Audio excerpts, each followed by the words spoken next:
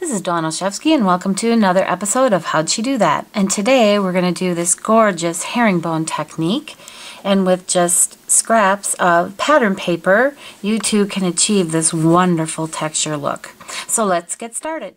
To prepare our base, I'm using a 3 3/4 inch by 5 inch piece of very vanilla cardstock, but you could use any neutral.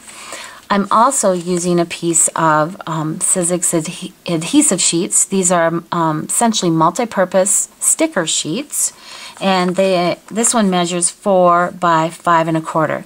I purposely measured this to be larger than this piece, our base piece, and you'll see why here. What I'm going to do is I'm going to pull this apart, and this is going to reveal the adhesive, which is right here. It's the shiny side. Okay, get that off my finger there. Now I'm going to place this piece on top of it. Okay, actually we'll do it like this. And now I don't have to worry that I'm getting it exactly on here just right, because I did cut it a little wider. I'm going to just press this down, make sure it's picking up all that adhesive. Okay, then I'm going to peel that. This is that sticker piece. I'm going to peel that away, and the sticky is going to stay on my cardstock. Love that. Now, sometimes I just get a little extra on the ends here, so I just kind of peel that off so I don't have too much hanging off those ends there. And our base is ready to go. So what we want to do next is add strips of pattern paper. So this pattern paper is from Stampin' Up's Designer Series paper selection called Everyday Enchantment, and it is free with a $50 order during celebration through March 31st, 2012. But really any patterns would look good with this kind of technique, though I have an affinity for this paper because I think it's gorgeous. Now the 4 different patterns are here, and you can choose either side. There's actually 6 patterns that you get in the packet, but these I felt worked the best together, and this. And actually for me, I'm not using this side. I like this side. So we start with 1, and I'm going to place it at an angle onto my sheet here. All right, give that a press. Now what I want to do next is I want to come out from either direction like this with my pieces.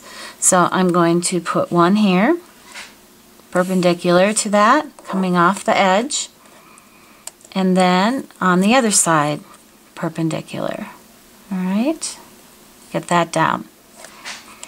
Okay, so that is the beginning of how we put it all together. Now what I'm going to do, so they're essentially kind of our 4 quadrants or even triangle areas, 1, 2, 3, 4.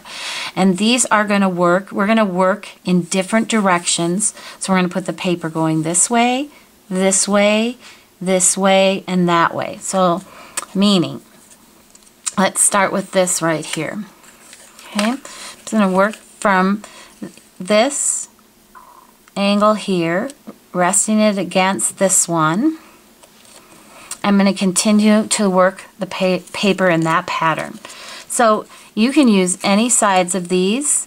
Another tip, when you cut your scrap pieces of paper, I actually like to cut them in different widths because I like the look that it gives me when I'm doing that.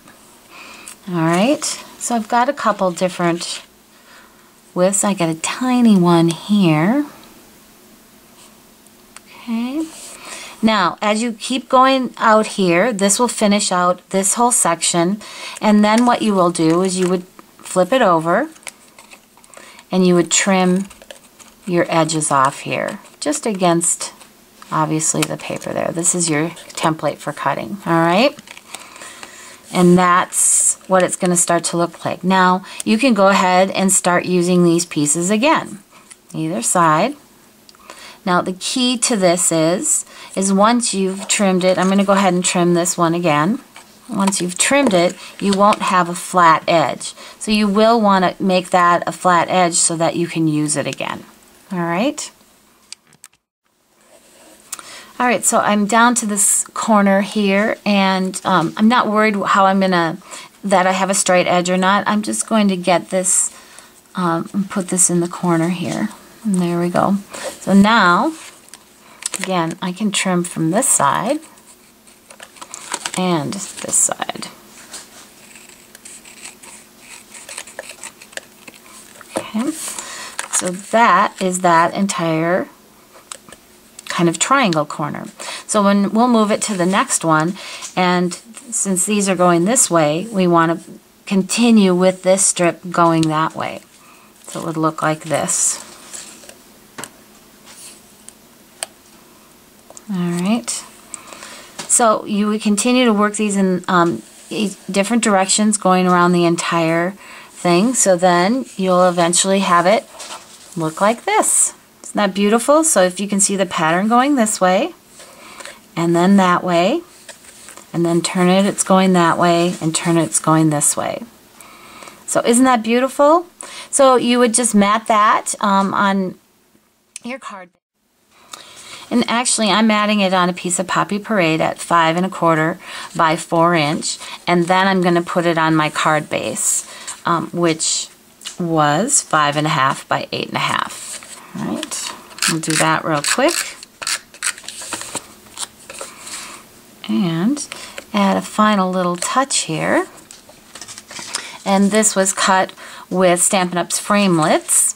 And I add a little stamping from the Fresh Vintage, also a celebration, free choice, as well as the brad, the butterfly brad in the middle. Isn't that cute? This piece was punched with the triple blossom layer. I think it's the Blossom Bouquet triple layer punch. And I'm just going to add that to the front of my card, and voila. I didn't want to cover up too much of that beautiful design we've created. So have fun with yours. You can create lots of different patterns. You don't have to strictly go with this, but I do recommend kind of starting with that starting point and going from there. So have fun making your own herringbone technique and enjoy.